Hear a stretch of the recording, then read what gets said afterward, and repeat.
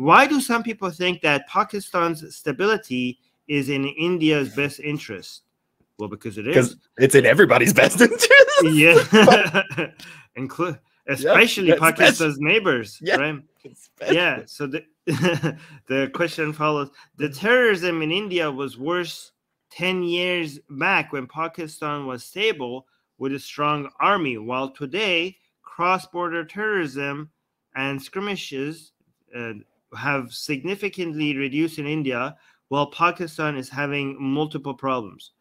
Okay, but that's not because Pakistan is not yet a failed state. We're talking about a failed state situation, right? And just first of all, understand that correlation is not always causation. So that's important to always remember. You can't be like, it was, back then it was like this, we had that. Now that we have like this, it's like that. So this means that this caused. We're talking about Pakistan. When we're talking about instability in Pakistan, we're not talking about instability as you're seeing it right now.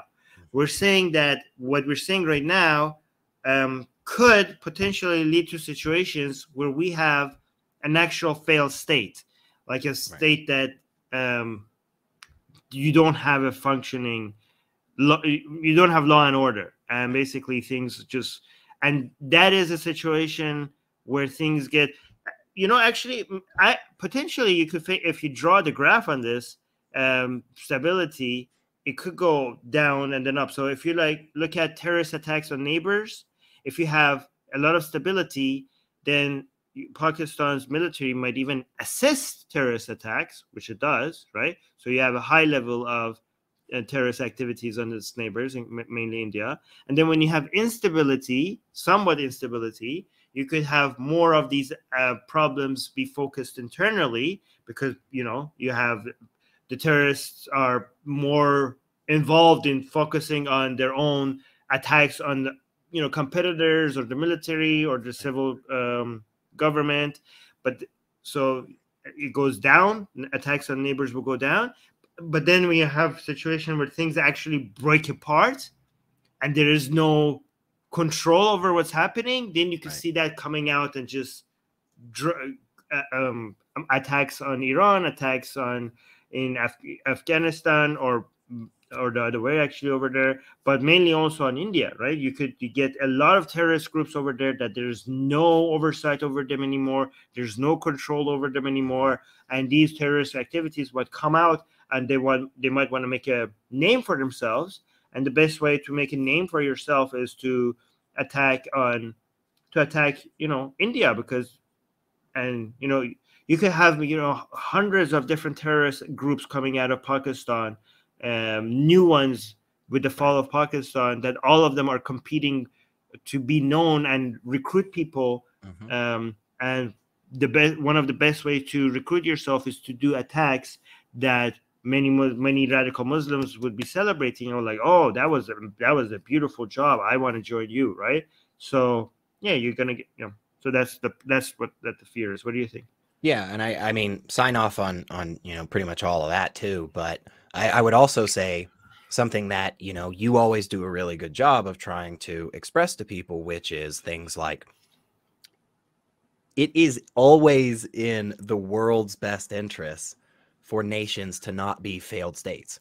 It is always a good thing when China as a nation is doing well. Not necessarily the CCP, right?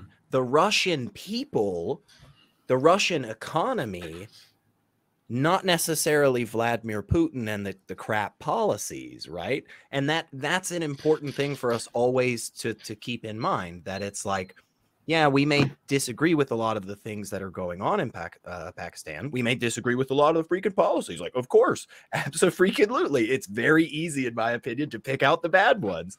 But to say, hey, therefore, what we should hope for is that essentially the entire country goes into such levels of despair and poverty that people are murdering each other in the street. That's obviously bad for the whole world, guys. That's obviously not a good thing. So, but yeah. Yeah, basically, it's pretty close to guaranteed that you're going to have a bad time if you have a failed state as your neighbor. Yeah. You having a failed state as your Yep. neighbor, it's almost guaranteed to be not a good time. Not a good thing. Especially if they have those nuclear warheads and whatnot. You know, it's Yeah. a little added little cherry, I guess. So. Don't want that. You don't want that. Yeah. So Indians, wish the best for Pakistan. Seriously. You know? Yeah. Seriously. Rub that Shiva linga as much as you have to. So. You got it. It took you a second. It took you a second. I was like, come on, he's gotta get that.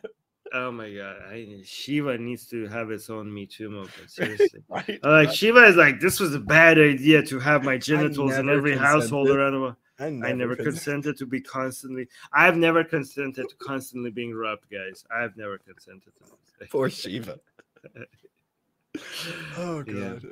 I set my dick on fire once now. one time, and you guys gotta go.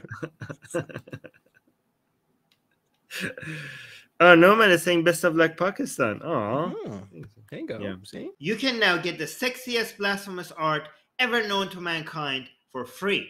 Too sexy to show most of it here on YouTube. We draw Muhammad, Hindu goddesses, sexy hijabi art, Jesus, Mother Mary, Japanese god, Greek gods, and much, much more. Click on the link below where it says get our free blasphemous art.